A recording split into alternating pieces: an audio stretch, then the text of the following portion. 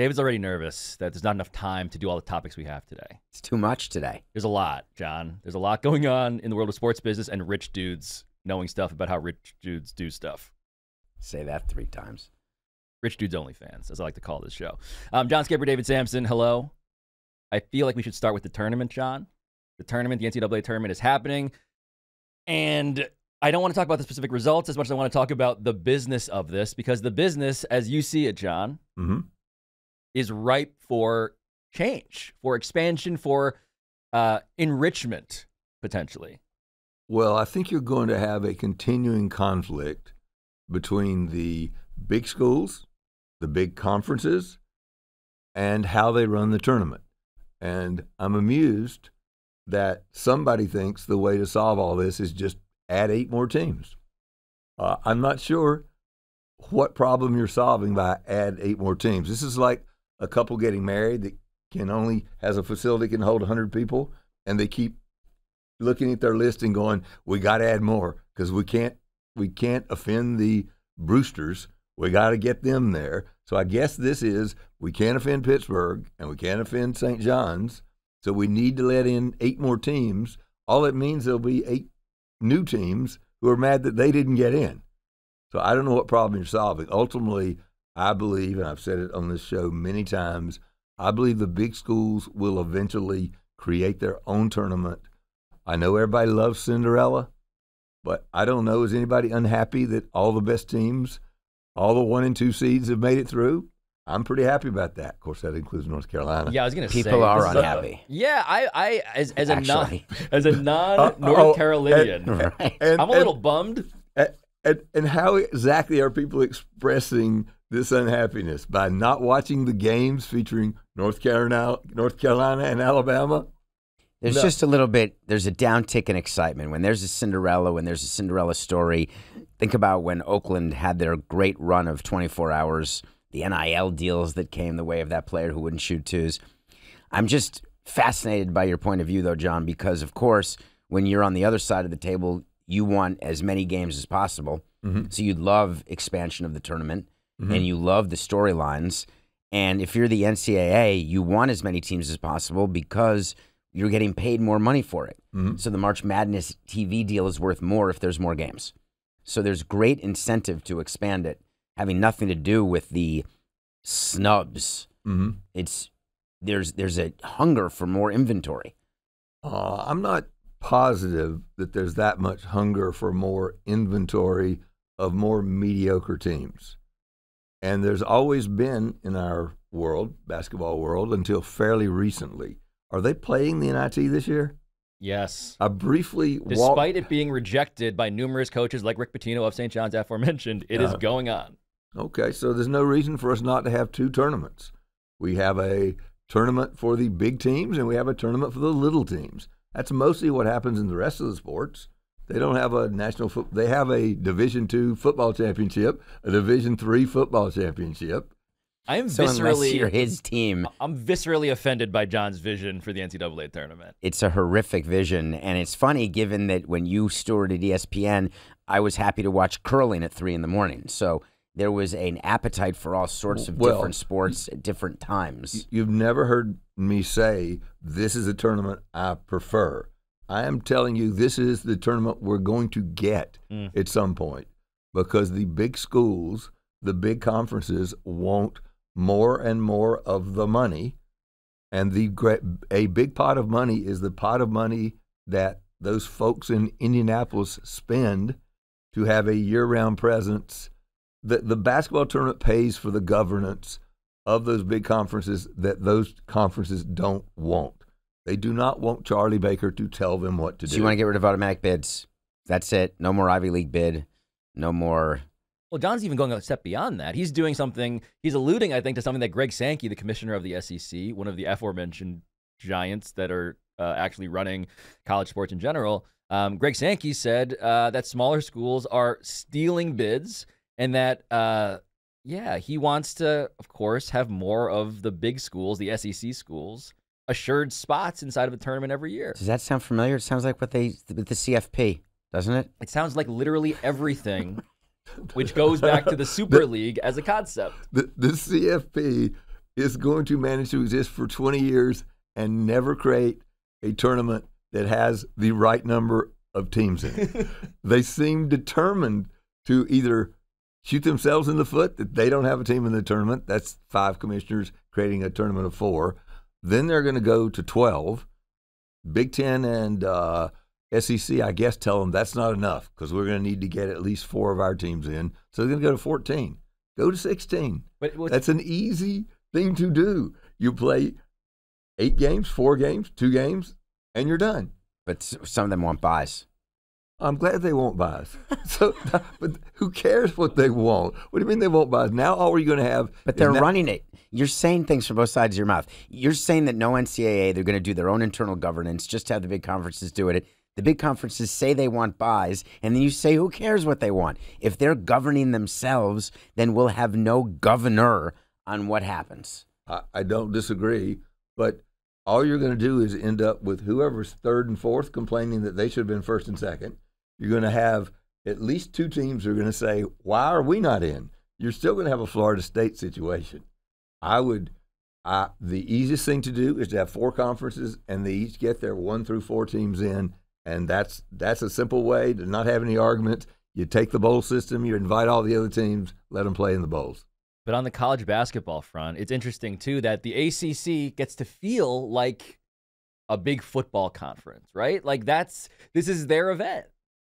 The college football playoff? The NCAA tournament in basketball. Well, the NCAA tournament in basketball, they have proved year after year that they are going to outpunch what Ken Palm or whoever these analytic companies say that they're not good. They get in. Clemson gets in. They're in the Final 16. There are 4 ACC teams in the Final 16. And there almost always is an ACC team in the Final 4. So your view is put the ACC right into the Sweet 16, have them get buys right there. No, UNC is always there. No. UNC will always be there, David, other than last year. Well, I want to get every year but last year. Yeah, John wants to have a sponsor's exemption for North Carolina every year. But what does it look like, though, right? So let's actually get to your vision, right? Let's say there's a Super League-style NCAA tournament. What does that really mean in terms of who's in what? What's the cutoff for who gets to be in the Super League, I guess? Well, I don't know. It's too hard. By the way, you can't get to what I'm talking about. You've got an unsolvable conflict. Which is? Which is that the big conferences are going to want eventually to get all that money. And the teams that should be the tops in the top 4 conferences, you already got too many intruders. No, I'm not going to name them, in those conferences to do what they really want to do. I have some solutions. Can we talk solutions? Yes, please. Because my view is that in everything where there is competition, there are snubs. Everything, whether it's the Oscars, whatever award ceremony, whether it's a tournament, there's always people who feel they're not getting what they deserve. So I try to put that, when you're leading an organization, you have to put that to the side. I don't think they sit around, Baker and the NCAA, I don't think they sit around saying, oh, we have to solve for the snub issue. That's not, to me, forefront. My solution is that I'm working with the broadcast partners, because that's the money we're talking about. And I want to know the exact amount of inventory they want across all of their platforms. I want to know, can I spread out between Turner, Warner Brothers Discovery, CBS, all the different channels? Can I get ESPN involved? Can I get Meadowlark involved? What's your appetite for a 96-team tournament? What is the incremental benefit that we will receive for those extra teams? And I'm negotiating right to the edge where it's the law of diminishing returns, where if we go to 97 teams, there's no increase from 96. 64 is not it, so they went to 68, the play-in. Is that what it's called, the play-in, when the teams... The first 4? The first 4. So I don't think that's it either. I think there's going to be more, and I think you're going to see over the next contract more partners, because all this hogwash about I don't know where to find the games, it's very easy to find games. So I think you're going to have more teams. There will not be a super conference. There will still be the NCAA, and there will still be automatic bids. Why? Because the conference tournaments, that is a revenue producer for the schools and for the networks. They get to show those, and automatic bids if you eliminate the right of a conference champion to get in, then why play the conference you kill off tournament? David. You kill off Yale. Yeah. I would have the Goliaths play and the Davids play, 64 teams in each, which gives you the most possible inventory, allows you to bring in new partners. That would make the most money, and you'd end up with 2 champions. So boring. I want the David to have a chance. That's the whole point of the NCAA tournament, is that you can have a David run. Well, that's what fans sort of think. So do you believe they vote with their eyeballs? Do you think that those Cinderella teams I get what John's saying. I hate this idea, and yet I'm like, can I convince America to not watch these games? Then you're agreeing with me. If America will watch games if they're part of the tournament because it's win and continue or lose and you're out, and anytime you can get a close game in the NCAA tournament with an upset, you get a news alerts pushed to your phone, upset alert, turn to the game now. In terms of attention and discussion, there's no question that upsets drive this thing. It's why I love the NCAA tournament inherently. I'm the guy who picks a 16 seed over a 1 seed every single year, no matter what. But what I guess I'm wondering is if audience will not be a check on the manifest destiny of we want to have the big school tournament because we can get more money that way, then what's stopping them? What's stopping them is getting coordinated and getting people to think they can do it. By the way, while you say everybody wants that, what does the network want? They want Duke, Kentucky. Only at the end. And they do not want anybody to upset Duke and Kentucky, because the highest rated games in the tournament are the 6 possible games that Duke, Kentucky, UConn, North Carolina, Arizona, that's what they want. The networks, for the most part, would really like chalk.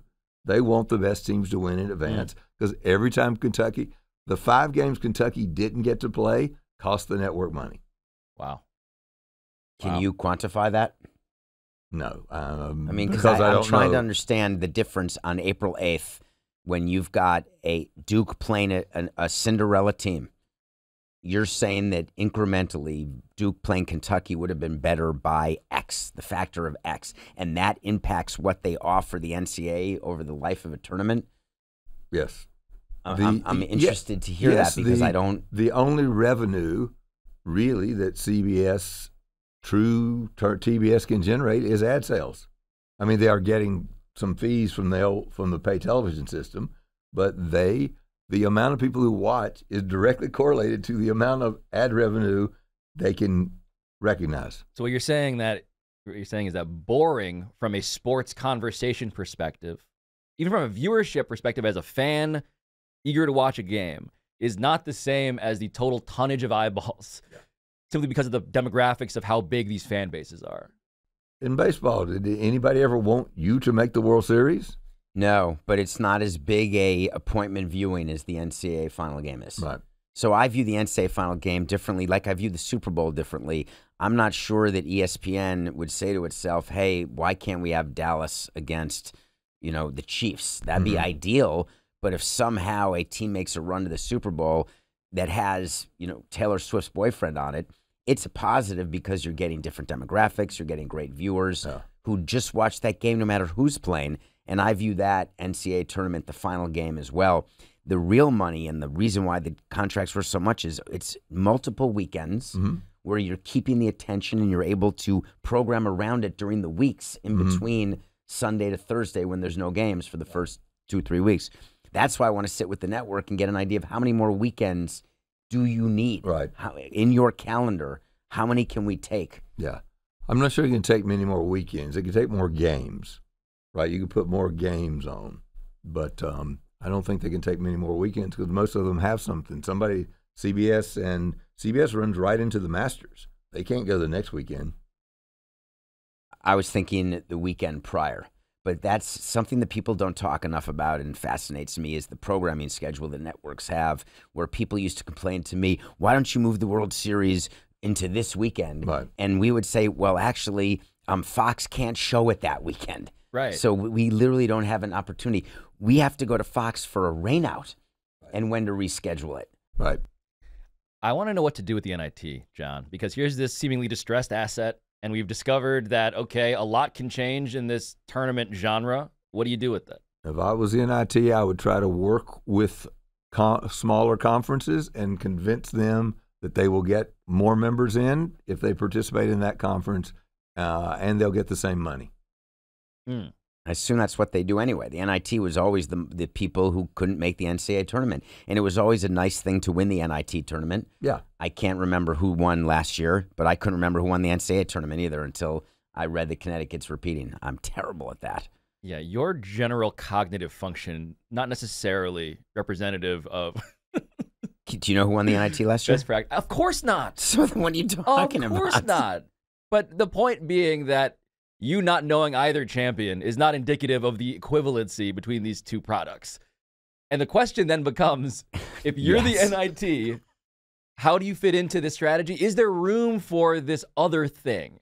And this gets us, of course, by the way, to the other thing, which is the women's NCAA tournament. While we're all wringing our hands about the men, is actually clearly like on a trajectory that is unprecedented, unthinkable, and now resetting, John, it seems, expectations that previous presidents of media companies might have had for what this is. This is classic, right? This is everything that people predict will happens slower than anybody thinks until it finally begins to happen, and then it happens fast. And this has happened really fast. Yeah. And I do not think it's a blip. I think that this is a permanent change, and that people are going to care. I think the last number I saw was that the women's tournament is up 180% in viewing. And it's not just Caitlin Clark. It is. It's a blip. I don't think it is. I think you'll have very good. I always thought that when the women's tournament is genuinely competitive, when there are enough good players that you actually care and where there actually can be upsets, it will matter. Before, UConn was so dominant. UConn, Tennessee, Louisiana Tech were so dominant that it wasn't that interesting. Now it's quite interesting because the players, there are lots and lots of good players. Yes. And Angel Reese and Caitlin Clark and Juju Watkins Yep. will be replaced by Paige three women Beckers. after that who will be just as dynamic and good, and the tournament will do very well because you got those uniforms on. So the people of Ohio State care now because they're pretty good. South Carolina, there's a lot of good teams, and there have been upsets this year, and there have been standout players. So I think this is a sign of things to come. Be. Hannah Hidalgo at Notre Dame. I mean, the list goes on in terms of just like players who are becoming characters that can seemingly drive viewership. But David, you're selling high, is what you're saying. If you have the I'm opportunity. selling high because I'm selling the Caitlin Clark effect. I've never seen an athlete like her. I've never seen someone grab the attention. It's the equivalent of Fernando Mania. God, that's aging me. But take Linsanity. Take whatever example you want. And I didn't say that just because of your involvement in the show. Like you did. Sorry. Don't want to marginalize you. Thank Anything that you can just that is a moment. Uh-huh. And this is a moment for women as it should have been for decades and centuries. This is where there's more attention on women's sports, granted. Mm-hmm. But what you're seeing in the shape of the curve is not solely because of that now we're recognizing women as equals, which should have happened forever ago. Caitlin Clark has made that curve change, and she's going to go to the Indiana Fever and try to make the WNBA's curve change, but it's going to come at the expense of the college basketball curve. She can't be in two places at once, so I don't believe that she will have the ability. We could argue whether she'll be this successful in the WNBA, but I understand why you want it to be the case where you want this sustained improvement in everything, but I think you'd agree the slope of the curve is not sustainable. Well, it doesn't need to be. Well, the slope of the curve is sustainable. It will level out. It won't go up another 180% next year, but it's not going to return to previous levels, I don't think. There's too many good players. And because of Caitlin Clark, many, many more people have watched the games, and they're discovering that these women can really play. That is true.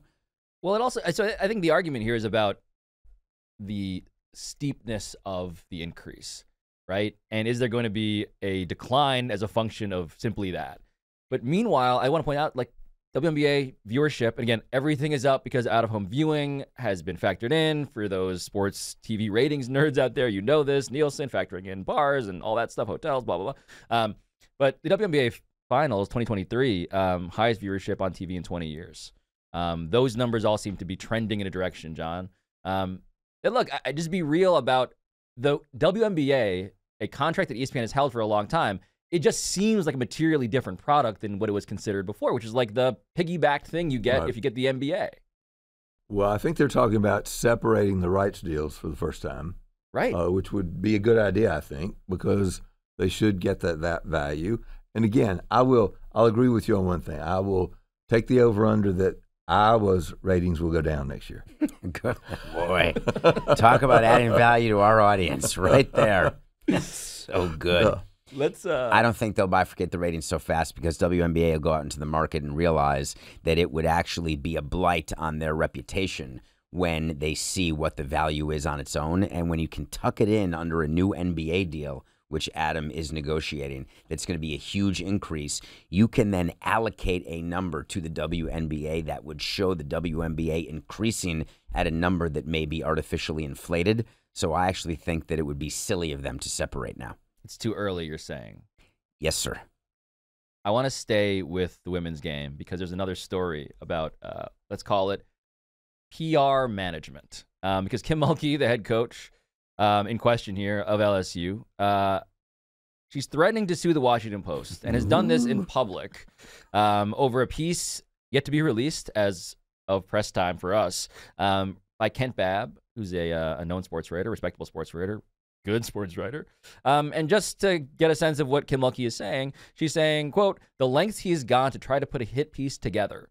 After 2 years of trying to get me to sit with him for an interview, he contacts LSU on Tuesday as we were getting ready for the first round game of this tournament with more than a dozen questions demanding a response by Thursday, right before we're scheduled to tip off. Are you kidding me? Ridiculous deadline. Couldn't possibly meet it. Attempt to distract. It ain't going to work, buddy," et cetera, et cetera. Did she say buddy?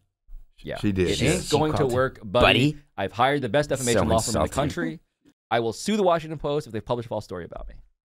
She cannot possibly have hired the best defamation lawsuit or law firm in the country because any competent defamation attorney is going to tell her that she has no case. The Washington Post is not going to defame her. The definition of defaming is that you publish something that you know is not true with the deliberate intention of hurting somebody. That is not going to be the case here. So you're saying there's a law firm that wouldn't take a retainer waiting for the piece to come out? I'm sure there would. I think that woman, who is that woman, Sidney Powell? I think she may be available, and I know Giuliani's available. He's going to have to get some. I think he's disbarred. I think what bothered me about this, and I was watching it, and I was thinking about it a lot, that what gall she has. Where in the same sentence she says, for 2 years he's been trying to get me, but there's no way he gave me enough time by contacting me 2 days before. What the Washington Post did, and I've gotten these calls from media companies, hey, we're coming out with a story that we're working on. Do you want to comment? And I've also gotten the calls, hey, we're coming out with this story tomorrow. We're giving you an opportunity to comment. So I've seen it both ways. Yep. And the newspaper's job is not to care when my next game is or what I'm distracted by. Their job is to see if I'll comment, and their job, which they do well, is to present the facts, have it fact-checked, which there's fact-checking to every article. It's lawyered. Every sentence is lawyered. For an article like this, deeply lawyered. I mean, not a game recap, yes, but an article like this, a quote-unquote hit piece is what she's calling it. The lawyers will have approved everything with an eye toward a defamation suit. They don't want to be susceptible to that. So I didn't know why she was protesting so much. And now I'm going to read the article, where before, if she didn't do this press conference, I would have read right past it. She's just taken from the playbook of, if you think something bad's going to get published, go ahead and say it's fake, it's wrong. Enemy of the people. And they don't care. I mean, by the way, she characterizes the Brian Kelly article as a hit piece. Which right. is Washington not Post previously had reported, which is not clear it was. No, I'm going to have to reveal I haven't read it, but I have read the analysis of it. It's and not. It basically it really was a piece about the fact that one of the poorest states in the country has prioritized paying Brian Kelly $9 million a year By the way, my guess is if you had the Louisiana population vote over whether they'd like to pay $10 million for a coach and win a national championship, they would. I suppose that in the Streisand affecting of this, in which we're going to pay attention to this story when it comes out in ways that we wouldn't have otherwise, it brings us to the other, even larger PR management story in sports, if you guys are okay to go there. Because the Ohtani thing, as we sit on it now, so much is happening. So much has happened, I should say. Now it seems to be a bit of a resting state. And my in on this story with you guys, after seeing his press conference, after seeing the reports from ESPN and other places about the back and forth as to was Ohtani robbed, as he is now claiming, having $4.5 million stolen from him, or was he actually betting on the game? And what game it is, of course, not baseball according to Ohtani, and not anything according to Ohtani, but according to the translator in question, his best friend, personal assistant, no longer his best friend ostensibly, was other sports that are not baseball. All of that, it leads me to ask you guys, losing track of $4.5 million. This is, again, rich guys talking about rich guy stuff. How plausible is that? Could you imagine that happening?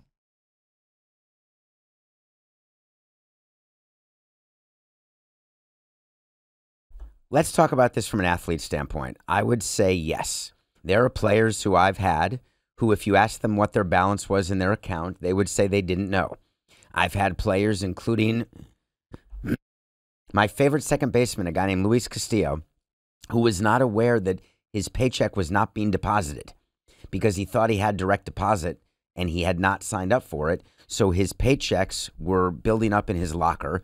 And it happened that our finance department contacted me and said, Luis Castillo has about $6 million of checks he has not deposited. And so we went up to him and he said, oh, Papi, I had no idea.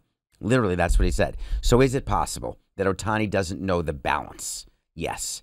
Is it possible he doesn't pay his own bills? 100%. There's people who pay firms or individuals to pay their bills for them. Easy peasy. Is it possible that he's off by $4.5 million with his balance knowledge? 100%. He's got money to do whatever he wants whenever he wants to.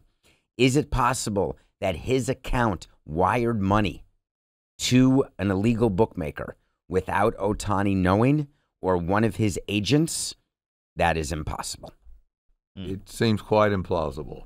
I have a lot less money than Mr. Ohtani, but nobody can get to my money and wire $10,000 out of the account without them calling me. I cannot imagine you'd have some system set up, or that somebody at the bank didn't go, oh, this is the ninth, is it 9? This is the ninth $500,000 check going to some party that I can't find in the yellow pages. It's literally absurd. And what bothers me is that Ohtani did this statement, and you as a journalist, I would assume you would not have gone to that once you were not allowed to ask questions and you realized it was not a press conference. 70 of your colleagues still went, which upset me. I wanted them all to reject it and not show up because all I did was read a statement. That's not a press conference. Correct. Yeah. Correct. So that's insulting to journalists, number one. Number two, he didn't answer the very simple question that he could have answered, which is, I gave this guy ePay total authority, and the bank I use is Citibank, and he's been doing wires for me, for 6 years. That would have been something he could have said, but he didn't. And that's the biggest question, not did he lose track of $4.5 million. Yeah, I think the question to me is just how plausibly scammable is Shohei Ohtani when it comes to a guy in his interpreter / personal assistant / best friend who's been with him since Japan, who has falsified other parts of his resume we now know, didn't graduate from UC Riverside, didn't translate for Hideki Okajima, the former reliever with the Red Sox and the Yankees. So this guy is shady, and now the question is, Ohtani, you mentioned these phone calls from your bank when you're trying to wire money, right? If Ohtani is getting incoming phone calls of a financial nature, is his literal translator the person answering the phone talking in English to the bank? And is that an excuse, a plausible excuse, given the specific context of guy relying on someone else as essentially his ward when it comes to important matters in his life in English? Yeah, this would be fantastic if the bank said in English, hey, we're wiring $500,000 to John Cocktoast in the bookie. And the interpreter says to Ohtani, yes, this wire for $50,000 is going to the Audi car company. And he says that in Japanese. Ohtani says yes. The bank hears yes. And then $500,000 is out the door. No. Well, look, the question, though, but this is, it lines up with a larger through line, which you spoke to, both of you guys spoke to, which is that actually having lots of money does not mean you are financially sophisticated or diligent, or detail-oriented. Almost the opposite. And that's what I want people to understand here, is just that there is no correlation in all of these industries with money that you actually know what you're doing with your money second to second. Yeah, and I want to make sure, I don't think either you or I are suggesting that Ohtani is guilty of doing anything other than being duped in a way, right? I mean, I don't think the natural... Do you know? No, I do not know. I don't either. So the question, what you're speaking to, right, John, I'm not willing to say it yet because I don't buy the story that the wires, if the wires came from his account, I'm not buying the fact that he or his advisors weren't aware of it. Right. So look, the nuance is, was Ohtani doing this to cover up his own bets? Was he doing it to help a friend knowingly, which is what, of course, the interpreter claimed with Ohtani's camp's blessing initially to ESPN in a 90-minute interview. And then they realized, shit. We shouldn't say that because it's an illegal bookmaker. And now is all of this simply to clean up that, to sever that connectivity that Ohtani personally feels that has? way. His whole statement was merely he was re-saying what he had said after they changed their story. That's all he did. Right. That's why there's an investigation. And it's not just MLB. We're talking about the IRS. There's so many financial implications to what is their story. And the fact that there's a theft, there's been a report now that there's people looking into this, ESPN and other real journalists, investigative journalists. Everyone. They can't find anyone who's looking into this theft, any authority, according to an ESPN report. That Ohtani's camp has personally gone to. Because they said that, hey, we turned the IRS this is over looking to into the authorities. it, but it's not because Ohtani's camp reportedly has asked them to. And so their attempt to minimize a financial scandal around betting, I suppose, brings us to the other financial scandal involving betting that I want to get to. Because this is Jontay Porter's story, man. It just feels like the nightmare in ways that the Ohtani story was merely an appetizer towards, despite Jontay Porter being somebody that I would imagine 99% of America has never heard of before.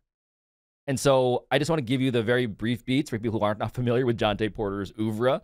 January 26th, game against the Clippers. There was increased betting interest on the under for a Jontay Porter prop bet. And the line there for this prop bet set around 5.5 points, 4.5 rebounds, 1.5 assists, also an over-under for made three-pointers, which was 0.5. So we just get a sense of, we're not expecting a lot out of this dude, but we can bet on his statistical benchmarks. That evening, he plays 4 minutes. He leaves the game. The Raptors say there's an eye injury. It's aggravated. He had suffered it actually 4 days earlier against the Grizzlies. And Jontay Porter leaves the game having not scored, having had 3 rebounds, having had 1 assist, and not attempting a 3, hitting the under on every single prop. And then playing the next game. And the next game, the next day, actually, we should say, DraftKings Sportsbook, they say that the under on Jontay Porter's three-pointers was the biggest money winner for bettors of any NBA player prop from games that evening, okay? This does not feel like it's going to be that difficult to figure out. If there was big money on him before he touched the court, why would there be big money on Jontay Porter? The only reason is that somebody knows something. It will be the responsibility of the leagues to investigate that. And I'm assuming if Jontay Porter is found to have been culpable, and I have no knowledge of anything to know that he's culpable, other than this looks awfully odd, and I'm assuming his playing career will be very short after this, and then that will be quite a deterrent for other people to attempt to do similarly stupid things, if in fact that's what he's done. I don't know enough about it. This is where we have to say that we're a DraftKings sponsored show, and as is nothing personal, new to DraftKings Network. So this compliment to DraftKings, I would have said, even were those things not to be true. The technology and what they're doing, working with the leagues, getting the information to the leagues, these companies are doing everything they're supposed to do. Now it's the league's turn. If I'm the NBA or the president of a team, I'm calling up my friend Adam or calling John to call my friend Adam and say, listen, we need to do something because this is the perfect person to make an example of. This isn't LeBron James. This isn't Shohei Ohtani. This is Jontay Porter. We need to suspend him for life. Find a way to find out. If, in fact, he is culpable. I'm going to, okay, we can say if, in fact, he's culpable. I want an investigation right now because the systems we've put in place, I want the fans to know that these systems are working. That when you see irregularities, you're contacting us, we're then investigating, and then we're acting on the investigation. There is no way that the under on Jontay Porter was the biggest play in the NBA, and then he leaves the game in 3 minutes. It's just not. It feels it doesn't unlikely. pass the smell test. Yeah. And this is a time for the NBA to make a move. So a little cleanup. The second game in question was March 20th, some weeks later. But again, same deal. Only put a couple minutes due to an illness.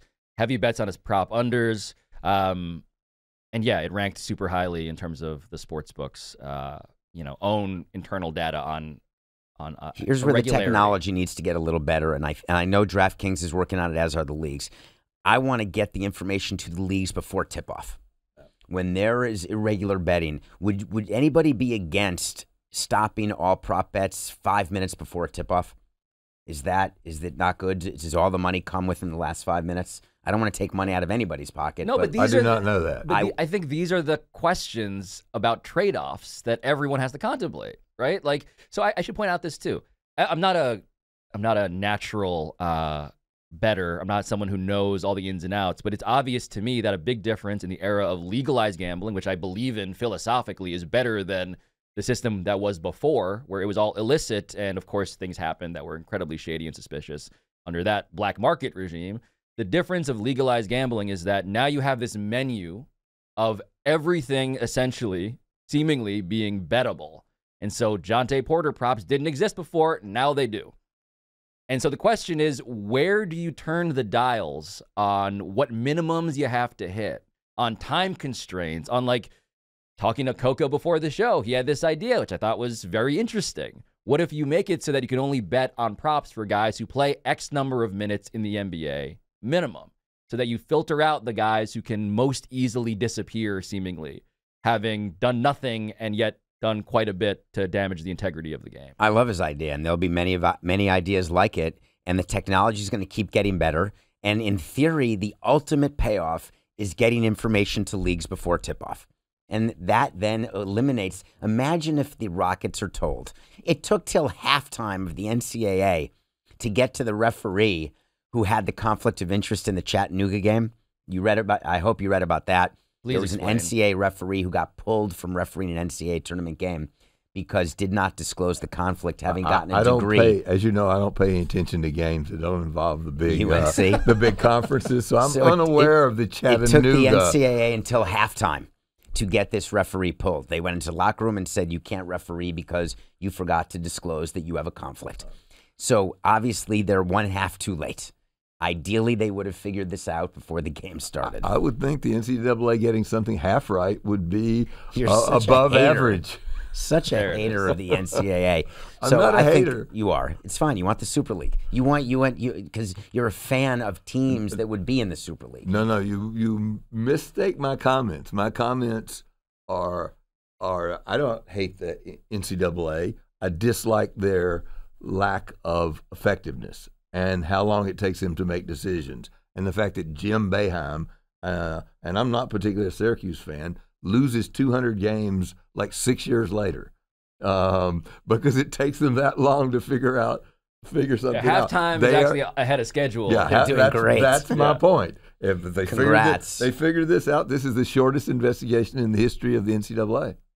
So I think that the end of the story is that these prop bets, it's going to continue. It's good business, and the league has embraced it and should, but they will continue to work on how to enforce, and that's why I'm watching for discipline, because this is, as I said, the right player to discipline. A classic scared straight kind of a character to use to show on presentations in the preseason. No, he's Michael Porter's brother. Yeah, and the champion who makes a lot of money. He makes over $30 million a year. Yeah, and it comes from a family who is not. It's not the classic hard up. Oh, flag this guy. Although we did have interest in crypto and all that, which is its own red flag, I suppose. But look, the question of like how states and governments regulate this, of course, is also part of the conversation. It's interesting that in New York, right? I believe this is true, Coco. Correct me if I'm wrong in my ear, but you can't bet on college player props because there is some recognition that that's a vulnerable population when it comes to the cost benefit, the logic, right? What we're talking about is truly we've created all of these, if not entirely new, then certainly ever more conspicuous incentives. And the question is the cost benefit for these individual actors. Who is most likely to follow those incentives to a logical conclusion when it comes to personal profit? And so you can have the government step in, you can have the league step in, you can have the sports books themselves step in. And I think all of them are going to have to figure out, we live in an era in which we want this to be legalized. I am not going to go the other way on that. I think like all of these vices that we have in America, disclosure, responsible treatment programs, genuine transparency, and regulation is the solution to marijuana, to drug use at large, to alcohol, to all of the cigarettes, all of this stuff. But it's not fixable when it comes to let's eliminate all the incentives that would want to make somebody, I don't know, take the under on themselves. I mean, you're giving the commercial for the way our population thinks about regulation and government, big government involvement versus not. Because what you're doing is you're adding a group of people or a situation where you want more government regulation. Yes. I get what you're saying. And the trade-off always is to think about is where does that slippery slope end? How involved do we want our government to be? Can't we have the NCAA, the ineffective NCAA that you can't stand or dislike how slow they are? Which is it exactly? You dislike that they can't effectively govern. I dislike that they cannot effectively govern. All right, so he's on record with that now, so we can confidently say that. Wait, who's going to govern when there's no NCAA? The conferences themselves? Yes. And you found that works? It'll work for them. I like that we've now Can we do a whole show on this, pivoted please? to a deposition. Because I can't. I talk to John about this every week, and But this speaks to what we're talking about, which is who is doing the regulating, who is the check and the balance on an economy that is now flush with money that everybody wants, and arguably will never say no to when given the alternative of way less. Yes, and that's why I don't believe that it's DraftKings. It's not their job to figure out how to regulate or punish Porter. So it's their job to give the info which they've done. Right, and so it can't be or can be. Cannot be. Right. I think that when it comes to the state question, and by the way, I'm not somebody who wants the nanny state for all of these things. I've just seen the value of taxing, right? Taxing legal marijuana, regulating it versus just having it live on the black market. But to this general concept, no college prop bets in America, the states that don't have those, Arizona, Colorado, Maryland, Massachusetts, Ohio, Oregon, New York, Pennsylvania, Tennessee, Virginia, West Virginia. So a deeply decentralized approach. There's no federal approach. Red and blue everywhere. But you may draw some conclusions about which nanny states like to nanny. Yeah. So I'm fascinated to see where this ends with props. NCAA is trying to figure out a way, and they're trying to go the federal route to eliminate college prop bets in all states. And they're going to want some sort of impact statement from the companies and from leagues. And it's a tough one. Does a company like DraftKings come out against this? Do they come out in favor of it? Are they neutral? I think that the revenue they would get from this gets replaced because people want to gamble. And they will find different things to gamble on if they can't gamble on college props. I'm actually sort of in Pablo's camp here with the nanny state. I wouldn't call it a nanny state. That's bad politics by me. Cell phone. It would be one of the things that all these companies are dealing and the leagues are dealing with now is I don't know how many states it's now legal in, 35, somewhere between 35 and 40. But I may be wrong. I've read that a and lot. there are 35 to 40 different sets of rules. It's inefficient. Yeah. It would be much better to have, in this case, federal oversight. At one point, I think everybody thought that the legislature at some point would pass, the U.S. Congress would pass guidelines for online betting, and they have not. Think about the government, that there's certain things that they leave to the states, and we're okay with as citizens. When we're driving on the highway, sometimes it's 70 miles per hour speed limit, then we cross state lines and it's 65, and we adjust on the fly. There's certain things that we don't want to adjust to. Differences in how airplanes get regulated. Right. We want every state, when I go to an airport, that everybody is treating their planes the same way, FAA. Other than Boeing. So you want the FAA. To me, gambling, I don't know that it has to be federally regulated. Mm-hmm. When there's people in different states, you turn your phone on and you say, oh, that's not available here. All right. And then you go on to what is available. So I don't know if this rises to the level of things that need to be federally handled, but it is going to be an interesting case. Yeah, I'm a Hamiltonian. We would have been better. We would have been better off without the states being quite so powerful, and we see the result of that right now. And we end up with basically two sets of states that do different things. And I'm not positive that's advantageous. I understand why you're saying that, and we're not going to get too political here, but I think John just alluded to Federalist number 28, yeah, so we are well beyond the point at which we are unpolitical. I think that I would rather look issue by issue than make blanket statements the way you're making. That's probably wise. Yeah, I think, look, the question here. I love you, man. The question here is, how do you prevent what used to be an existential risk from feeling like it, right? Let's talk about this from the theater of it. I think David started there, right?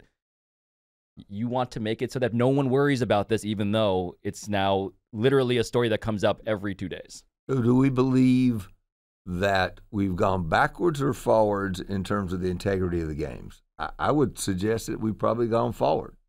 I think we've gone sideways. I think that these gambling issues have always existed. They were just left undercover for a long time. There were never companies investigating, looking at trends, and then reporting them to the league. So it's one of those things where there's social media, there's video of everything, so people have this strange recency bias. There's a lot more crime on Subway in New York is a great one. But if you look at the stats of it, it's actually not the case. Yeah. But every time there is one, we get horrible video of it that we look at, and it's a total nightmare. There are more planes where the tires are falling off. I just don't know. I imagine, and this is semi-informed speculation, so take it for what it's worth. I imagine that the leagues are enforcing and monitoring and punishing even in ways that are not disclosed to the public, because the technology is such that, to David's point, you can actually be ahead of this. And I think for that reason, I believe that we probably are better definitively than we used to be in protecting integrity of the game. The question is, are the incentives so great that these marginal cases, right? So Jontay Porter did not affect the outcome of the game. He affected the historical record from being as pure as it would have otherwise been in the absence of prop bets. And that's what we're losing. Can we stop that while we're also really so much better at preventing game fixing as a factual matter? I think we probably are. I think the technology has probably made it better. My guess would be there was more cheating in the past. Yeah, I still will stick with where I was, which is it's just being caught more than it was. The players have been gambling forever. People have been betting on sports forever. Yep. It's just way easier now on a phone than meeting some guy at the corner grocery store on Sundays to pay your tab. Yeah. Those people now, but it's also, I could argue, more under control because other than the interpreter, you have to bet with money that you deposit.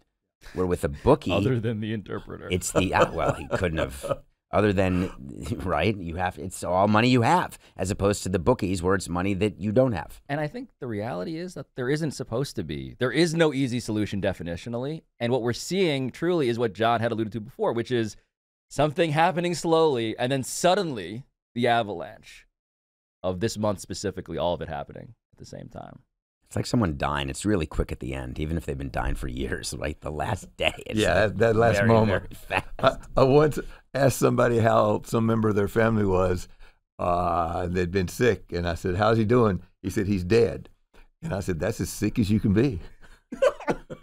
On that perfect note, John Skipper, David Samson, thank you for spending some of your days with me, as long as you still have them. Thank you, Pablo.